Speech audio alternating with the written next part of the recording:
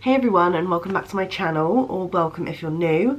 I've lost the first bit of footage from this video, which is kind of annoying, but it was literally just like a 1-minute clip of me saying that me and Megan booked the Wowcher mystery holiday on the 15th of July when we got paid. We just thought, fuck it, let's do this, let's give it a go. I heard quite a few people talking about it. We were like, it's only £99 and we get both flights and accommodation included, and we could be going somewhere really sick. We didn't mind literally anywhere. The only place I didn't really want to go is Romania, because I'd literally just gone like a few weeks before, so I was kind of like, oh, it'll be really annoying, but not the worst. But yeah, so we were quite open-minded about the whole thing. We just did it and then we just had to wait. So here is how the next bit of the story unfolds. Right, so last clip I filmed was the day me and Megan... Wait, can we just say ignore the... Oh yeah, yeah, please. We've just faked London, we're in London at the minute. But me and Megan booked Wowcher Mystery Holiday last month. Yeah, July. Yeah, and last time I filmed was literally the day we booked it. So we've been patiently waiting, and it's been like a week and a bit since the draw date. So on the 31st of July they were like shutting down the mystery holiday thing. They've got like a new one already up on their website, so if you want to go and book one, I'll leave the link down below. But yeah, so they've closed our one so that they can like start dishing out holidays. Well, Megan's sister and stepsister have both booked like separate holidays, and they rang Wowcher and found out their place. Lily has got Prague, Lauren's got Krakow. That's so exciting. Both, like I'm buzzing. They're both in February time, so that's quite a good time to go because it's like nice and cold. Yeah, I'm looking forward to a European country. I don't think I've been to a European country that's been cold, like, and I've actually wanted to do that, like dressing up really like warm. I'd be happy to go, coats. Yeah. Anywhere, as long as it's not Romania. I feel like they're quite lenient though. They seem quite accommodating. Like quite a lot of my friends, like one of my friends on YouTube, Anomalous Chloe, she's going away with her friend Georgia, and they like switch stuff around and bits and pieces because they didn't meet the original criteria and stuff. So let's have a look. Just trying to like, I'm just about to ring and I'm really scared. What do you think? So if we get, ring. Yeah, we get given a few options and we're like, we'll hang up, ring back in like half an hour. Yeah, see if we can get anything better. So Lauren said, but it will definitely, if they first say European countries, then it will definitely be European countries. Yeah, I said, did you guys get to change your dates? And she said she's going in February, not March now, so yeah. Oh yeah, cool. So well, they seem quite accommodating, because we started getting a bit worried because we'd seen quite a few reviews on like Twitter and stuff, obviously slating it, and I think it's because people didn't read like the terms and conditions and didn't really know what they were in for, whereas like, I feel like we were like, yeah, right, we know what we're doing. Yeah, and when with people like at work and just friends and stuff, when they've asked about it, they've asked like, do you put in dates and stuff, and I don't think I explained that. So when we first went on the website, we put in our like top 3 most preferred dates, like we'd like to like leave on if we like got any of the holidays, and then top 3 or 4 airports. Yeah, top 3 or 4 airports. So obviously like if you're in Manchester, London, like you get those. Yeah. Oh god, I'm really nervous now. We're gonna ring up. We'll probably be on hold, I reckon, for a little while. So even though they've definitely got our thing sorted, like, or a potential destination sorted, haven't they? It's just they're currently in the midst of... Lily got offered Venice as well first. I'd be sick. She got Venice or... I'm so happy with the European country. Oh baby. Hello, I booked Wowcher Mystery Holiday about a month ago. Or whatever, I'll just make it up on the spot. I'm really awkward on the thing. Weekend breaks. If you're calling about a mystery holiday voucher you've purchased, press 1. For all other sales things, if you've bought a mystery holiday voucher, we will contact you within 10 working days. Email updates will be sent every 48 to 72 hours to keep you informed on the progress of your booking. Please check your junk or spam folder if you have not received any emails. We're currently experiencing a high volume of calls, and wait times are more than 15 minutes. If you would still like to speak to a member of the team, press 1. Alternatively... It shouldn't be too long this early in the morning on a Friday, like people are at work. Maybe. I don't know who this is. Right, so we couldn't get through to Wowcher earlier, so they've been trying to call me en route to our thing in London, so I'm going to ring back. Hope you can hear. Hello, I recently booked the Wowcher Mystery Holiday last month, and I was just wondering if there was any updates on our like booking. Thank you. this Charlotte, right? Yes, it is. I look like an egg because I've got Okay, lip gloss so on. Oh, we're in a pretty area show. If you didn't hear, they're gonna call us back. Yeah, I think another because life is rough for us. Very true. So it's gonna come any second now, so we're gonna have to stop again. Oh my god, no, wait, this is a Manchester number. I don't know. We've just had to leave somewhere in the city because I got a call from Weekend Breaks, so we're just waiting for them to come back because the connection completely went. Yeah, I have signal. It was just really loud in there, and then it just cut off when she was talking. But she suggested, like, I've got a phone. But she suggested Berlin, and she was like, "Have you been there before?" And then I was like, "Yes," because I haven't, but Megan has. But if I really don't mind going back because I was there for like a couple of days. Literally, I got to barely do anything. So yeah, I wouldn't mind going. Like, obviously, I would love to go to Berlin. And I went in summer, so in Christmas. Yeah, because we're thinking about going like December, January time, so it'll be cold. So we're just waiting for a call back. She decides to ring me back. I don't know.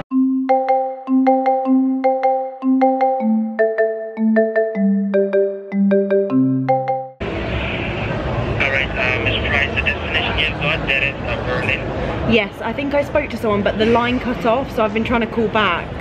So she said she was going to have a look and see if there was any other destinations available. Okay, thank you so much. So you have been to Poland before? Yes, we have. There's also, the second week of January is also okay if that makes it any better to change the destination. End of November, did you say? Yeah, October or November? No, only December or January will work best if that's okay. Okay, so what she just said on the phone, we're just on hold. I thought it came back on. She's basically said that we could either have 2 nights in Berlin, which would be peng at Christmas, and like Megan said, she's only been there like a couple of days, so there's still like other stuff to do, and I've always wanted to go like Berlin. I wanted to see the Berlin Wall. We only saw like a little chunk of it, like we didn't get to see this bit where there's actually loads of stuff like that. And we'll be able to go to like the Berlin Christmas markets. Yeah. But yeah, we're just going to see if there's any other options, because sometimes they can like sort it out. So if not, then yeah, because my sister had like I'd be happy with Portugal, then something else, and now she's going to Krakow. Same with my so it's your decision on what. Because I'm happy to go Berlin, but I don't want to do it if you're not happy. Yeah, if they. Hello. Is it possible for you to fly on 25th of November and come back on 27th of November? No, I can't do November. Berlin's actually quite a good one because it's like Christmas, there's like Christmas stuff to do. And whereas I feel like if we were in Spain in like the winter, it would be a bit shitter. And Berlin's a really nice city, I really love it. Yeah. Hello. Venice? Have you been to Venice before? Venice? Yes. Oh wait, what dates? What dates would these be for? It would be 10th Jan to 12th Jan. What was the Berlin dates? What were the dates for Berlin? So you don't wish to go to Venice? Which would you prefer? Just so we want to know the dates. Would the Berlin dates be for December? You wish to go to Poland as well, right? We just want to compare the dates for the 2 holidays to see which is best for us. Is that okay? Thank you. Not very good communication skills. No. She's just suggested Venice, which would be peng, but January's probably going to be cold. Yeah, and it would be shit. Yeah, I think I'd prefer, because there's probably more chance of like rain. In Venice you'd want it to go in like summer, spring, wouldn't you? I think maybe Berlin, depending on the dates. Did you mention that we're at City? Oh yeah, we're at Summer in the City at the minute. We had to literally walk out the convention to go on the phone. We've literally only just got here as well, pretty much. Like, we haven't really looked properly at what's about. We've got like matching glasses, I really enjoy it. Look. That's from 10th of Jan to 12th of Jan for the like Poland. Berlin. For Berlin, that's perfect. But in January. Yeah, that's 10th to the 12th, so it wouldn't be Christmas, but yeah. It will still be Christmas. Yeah, okay. Yeah, that would be perfect. Berlin 10th till the 12th, if that's okay. What are the times of the flights and stuff? 10th of January, it will be leaving at 6:10 p.m. I'm reaching there at 9 p.m. Okay. And the return flight would be at 11 a.m. and reaching London Newton at 7:05 p.m. Is there any like earlier flights to go, because that we wouldn't be in the country for 40 hours? That's okay. Thank you. It's just on the terms and conditions it says we have to be in the country for 40 hours, and that wouldn't be okay.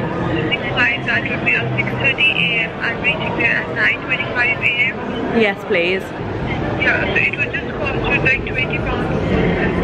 £20 to go early to go at 6 a.m. And when's the return? And then when's the return flight? If you wish to upgrade, I would like upgrade your return flight as well, so that you can spend full 10, full 11 and full 12. I'll give you like total cost of £40 a month. Would that be correct? To move the flight? Yes. But it says in the contract that we have to be in the country for 40 hours, so we shouldn't have to pay for that upgrade, should we? Okay, but I'm just saying, why do we have to pay for those flights? Because those flight times are perfect, but I just am confused as to why we have to pay more for them. Do you wish to upgrade it? So how much is this going to cost us? £40 Each. When we booked the mystery holiday, the contract says we have to be in the country for a certain amount of time.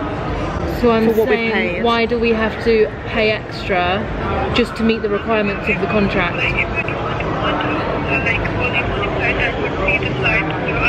No, we do want those flights, I just don't want to have to pay extra for them. I'm confused with what you're saying now. What I was saying is that in the contract of the mystery holiday voucher, we have to be in the country for 38 or 40 hours or something, and those original flight times you gave us wouldn't do that. So you're making us upgrade. She's not listening to anything I'm saying. Right, okay. So that's probably the most negative thing that's just happened. Basically, we were going to get a 6 p.m. flight, get there at 9 p.m. on the 10th, and then fly have the 11 a.m. on the 12th. Yeah. So and that would not give us 30 hours in the country. No. And she's trying to make us upgrade. Double check on your phone. To meet the requirements of the contract, which we shouldn't have to do. They should already be meeting the contract requirements. Which is what I was trying to say to her, but she wasn't listening. She just kept repeating flight times. Is there any way we can pay it at a later date? Because we weren't expecting to have to pay £40 today, so...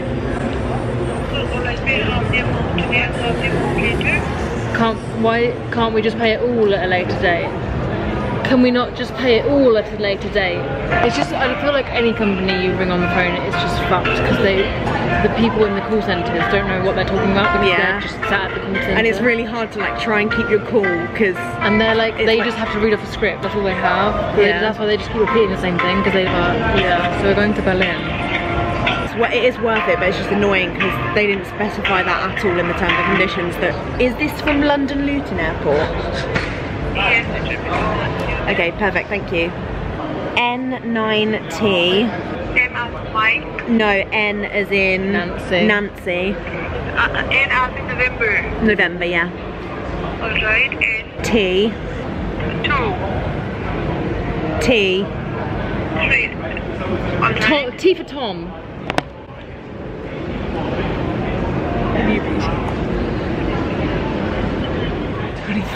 Fucking hell, finally. So, we have just been sat out here. I've been on the phone for over an hour altogether.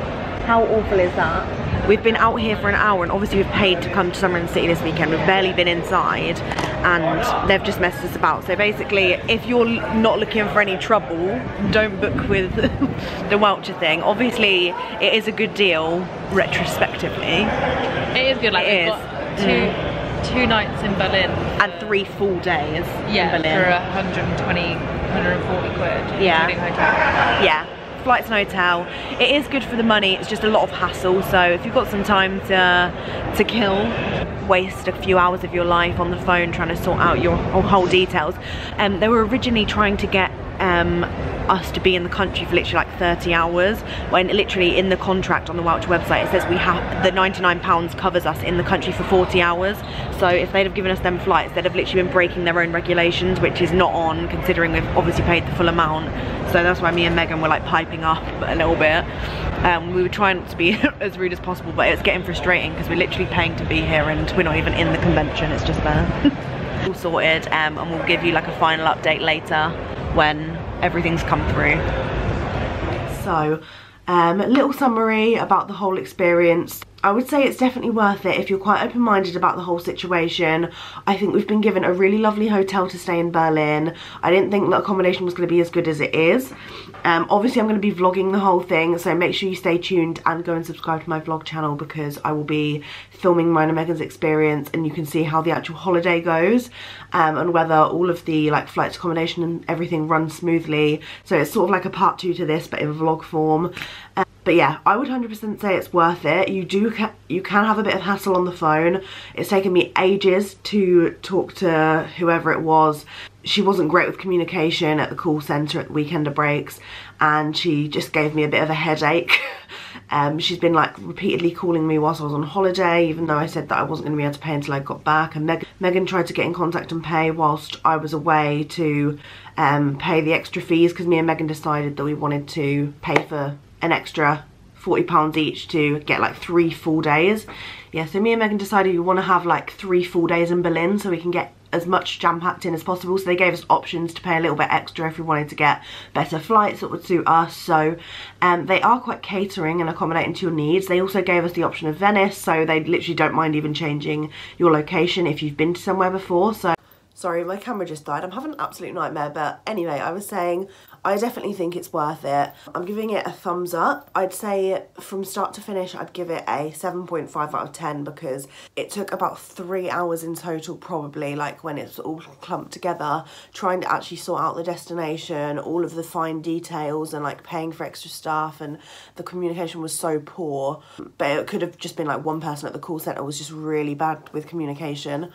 And she wasn't understanding anything we were saying or anything we were trying to say, when we were obviously trying to like say that we weren't going to be originally meeting the conditions of the contract. The whole concept of it is really good. I just feel like they subscribe people, so then they get stressed out and then they don't actually tell you within the date that they should. So if you end up booking one of these, definitely ring them up after the draw date, because they are willing to clearly tell you where you're going. They spend like longer sorting out dates and just sort of waiting for people to call in. So yeah, definitely call them up if you do, because we were waiting patiently and we didn't actually need to. We could have just rang and found out a lot sooner and like organised our dates, times and flights and etc. I think the whole idea that someone else is like sorting out your holiday is quite good, because sometimes holiday planning can be stressful, especially like a little city break like in Europe or something, and you're more likely to get a Europe city break than the Dubai, Thailand, New York, Las Vegas. I've seen quite a lot of people online though get them places, so it does actually happen. It's not like a scam and you just get European cities. But yeah, so for me, I'd say 7.5. I'd probably do it again, to be honest, because it's not like stuck into place. So like if I got Bucharest in Romania, I could change it, and that was something I didn't want to do. I would have wanted to do if I did get Romania, because I literally only went like a few weeks ago, like months ago, whatever. So yeah, anyway, thank you very much for watching this video. I hope it's been informative. Make sure to hit thumbs up if you enjoy this content, and let me know if you want me to test anything else out that people are doing, because I love this style of video. I've never done something like this before, so yeah, hope you guys like it. Make sure to hit thumbs up, subscribe down below if you're new, subscribe to my vlog channel to see the Berlin vlogs, and I will see you very soon for another video. Bye.